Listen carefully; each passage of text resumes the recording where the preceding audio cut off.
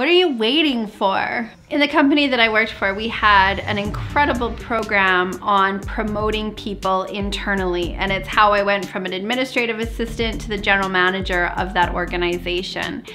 And inside that process, we had a practice that we called audition without risk.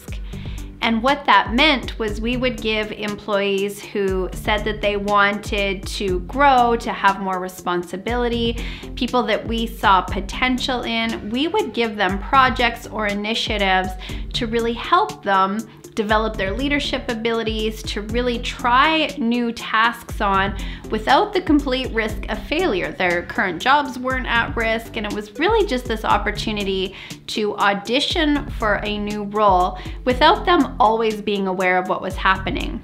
I had hired an employee and I just saw so much potential in her. She was young, she was bright, she was eager, and she had big dreams for what she wanted in her career. And I was so excited to have her in this position because we were a startup and I knew that the opportunities would be endless.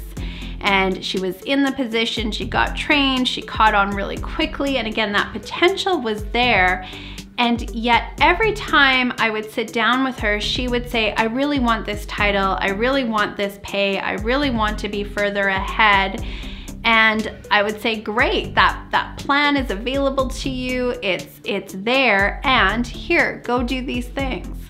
And over and over and over again, she would basically be saying to me, well, when I have the title, when I'm at that salary, here's where I'll perform at that level.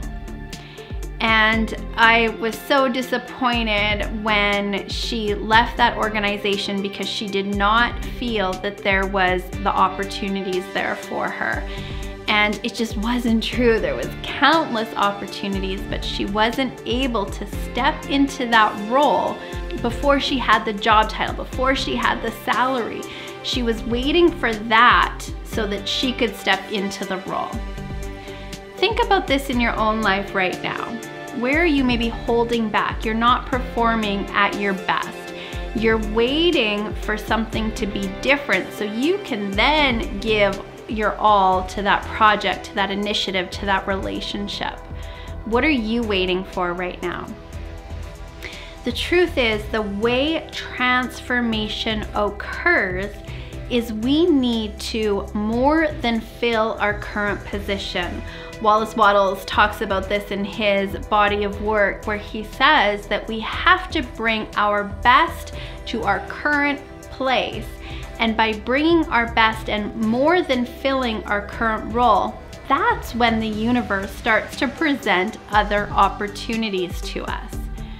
When we're inside our current role and we're not bringing our full potential, we're not showing up as our best selves, we're not able to attract those new roles, those new opportunities to us.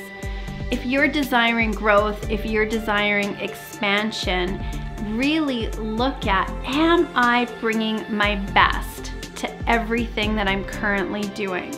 To my current relationships, to my current job, to what I know I could be doing with my health?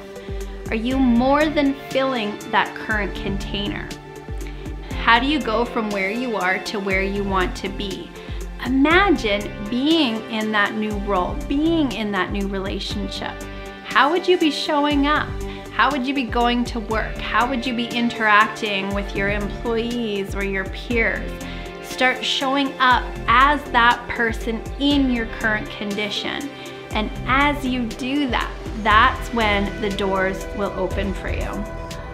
I'm really excited about a meditation that I've created for you to really help you embody the person you're becoming, really connecting to bringing in your full potential, your full power to your current position. Make sure you download that meditation, listen to it every day for the next week, and notice how that starts to feel, and notice how it helps you to begin to overfill your current position. Here is to you living a life you love.